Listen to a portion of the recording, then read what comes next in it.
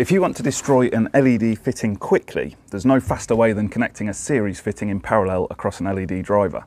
In this video, we're going to try and help you to avoid making this costly mistake. For many years, installing an extra low voltage light meant feeding it by a transformer. And for you younger viewers, it was quite common to just install one big transformer and then run several spots off it.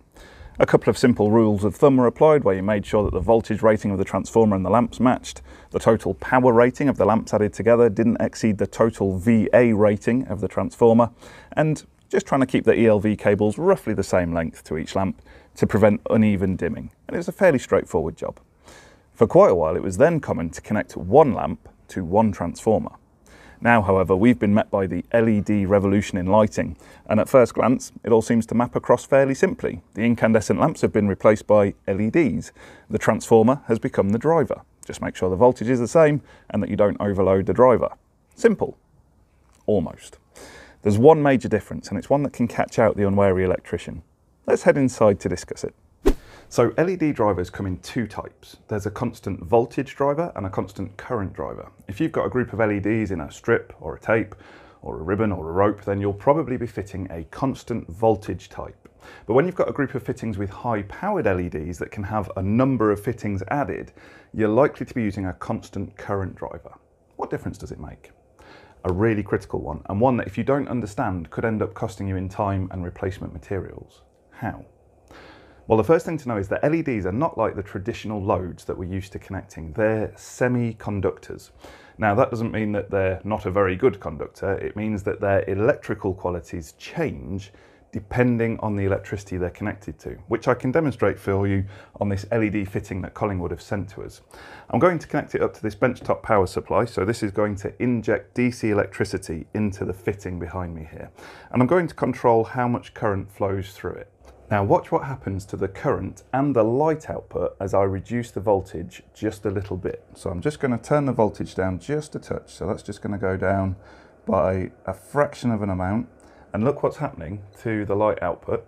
And look what's happening to the current that flows. You can see that once we drop below, in this case, just 10% of the original voltage, so we've gone just beyond 10% drop in voltage, there is now no current flowing through the fitting whatsoever, and the fitting has turned off.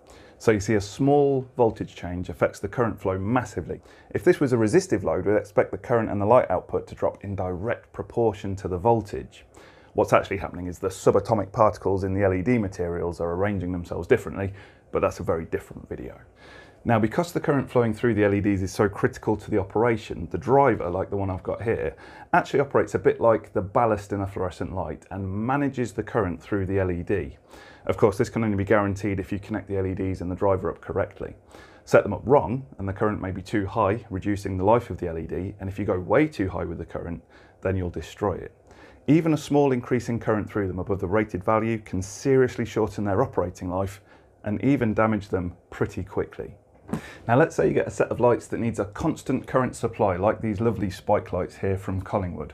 It's so important to decent manufacturers to try and help you not destroy your shiny new fittings that Collingwood have put warnings on the fittings in 3 different places that this must be connected to a constant current driver. They've put one here on the head of the fitting, they've put one on this little removable label, and even one on the leads here is a last-ditch effort to stop you connecting them up wrong and destroying them. So how should they be connected? Well, the clue is in the description, constant current driver. If you're at college, or you can cast your mind back that far, you may remember the kindly teacher who taught your science unit, desperately trying to get you to remember that the current is constant in a series circuit. And there it is, finally, after all these years, we've found the application for those seemingly pointless science lessons that your well-meaning lecturer tried to get across to you. If you've got LED fittings that need a constant current driver, then they need to be connected in series. Let's just demonstrate the principle using this benchtop power supply that we've got here. Now, this power supply can be used in one of 2 ways. One way is to give a constant voltage, and the other is to deliver a constant current. Now, these fittings require a constant current of 350 milliamps. Common ratings include 700 and 1050 milliamps as well. Collingwood have another type of spike light here that can operate on either 700 milliamps or 350 milliamps. The light output from them changes according to the current level that you supply. If you run them at the higher current level of 700 milliamps, they will obviously give off more light, but also use more power. And the drivers have a maximum power rating that they can deliver, just like a transformer. So if you're putting together a system of LED lights, think about the current that you're connecting them to, how much power each fitting will dissipate, and what the total power will be that you're connecting to the driver. Obviously, that total cannot exceed the maximum power that the driver can deliver. Most drivers for LEDs also have a lower value of power that they will operate on. So if you connect a 0.5 watt fitting to a 1 to 5 watt driver, it won't work properly. That's why we occasionally run into problems when dimming LEDs, because the power goes too low. Anyway, back to our demonstration here and the importance of connecting in series. I've set up the power supply to deliver the 350 milliamps current required by the lamp, and if I just dial that voltage back up to where we were at the start, about 3 volts, you can see the lamp is illuminated and the current delivered by the power supply is 350 milliamps. So let's add in another fitting, but remember it needs connecting in series. Now this is where, as electricians who are used to connecting up pretty much everything in parallel, we need to take a deep breath and just follow the directions. Now the bit where it gets a little bit weird is that we need to connect opposite colours together. So we need to connect the black conductor out of the first fitting. So that's this conductor here. I'm just going to take this label off so that that's not getting in my way when I make these connections now. So we need to take the black conductor out of the first fitting, and we're going to put that into this little connector block here that's part of the outdoor connection that Collingwood provides. So we'll just put that into there. And that black conductor out of the first fitting needs to be connected to the positive or the red conductor of the next fitting. So that now needs to go into the red there, like that. So we'll pop that into that connection there. So you can see we've got the negative from the first fitting. The black conductor is now connected to the positive from the second fitting, which is the red conductor there. So hopefully you can see that quite clearly. So if we did that in a 230 volt light fitting, we'd be messing up the polarity for the rest of the circuit, but not here. So we're going to power this back up again. So we'll reconnect the leads. So you can see if we turn it back on, the current is still set to 350 milliamps. You can see that's not changed, but we've told the power supply to keep the current constant. So because we've connected an additional load in series, we've increased the circuit resistance, meaning that the power supply is having to work harder to push the same amount of current through the circuit. And that means that the voltage has increased, as you can see here.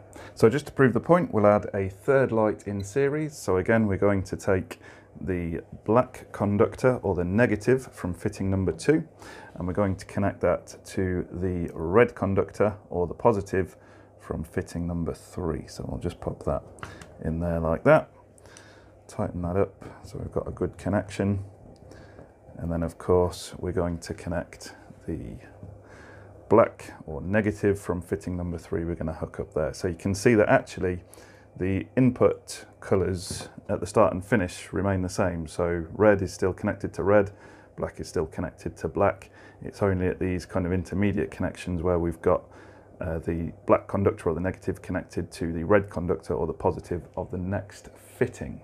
So let's just power it up again. So if we turn that on, you can see that the current is staying the same, 350 milliamps, but the voltage has increased to compensate for the increased resistance. And this is basically what a constant current driver is doing, like this one. It just adjusts the voltage it puts out to keep the same amount of current flowing through the LED fittings. It's just obviously bundled into a much smaller package. Of course, this will only be true up to a point, and there is a limit on the number of lights that you can connect. This is indicated as normal by the power rating of the driver. Now, the problem can occur in one of two ways. The first is if we connect a constant current LED fitting to a constant voltage driver, the driver will deliver a particular voltage and attempt to push too much current into the LED, hence it will be very bright for a very short period of time, seriously reducing its operating life. The second problem is that if we connect up several fittings in parallel to a constant current driver, then the constant current will be shared between the fittings and cause the fittings to flash or not to work at all. So that's the principle behind how a constant current driver works. Now, it's all well and good having this all laid out nice and neatly here on the bench where we can clearly see the connections that need to be made to make this into a series circuit. But what about if we want to install this into a real world setting? well, the principle stays the same. However, the actual connections can become a little bit mind-bending, especially if the fittings are spaced some distance apart. So in the next video on this subject, we'll have a look at a real installation and how to make those connections properly, as well as looking at some really nice connection solutions and outdoor IP rated drivers that Collingwood have produced. So all that remains in this video is to say thank you very much for watching.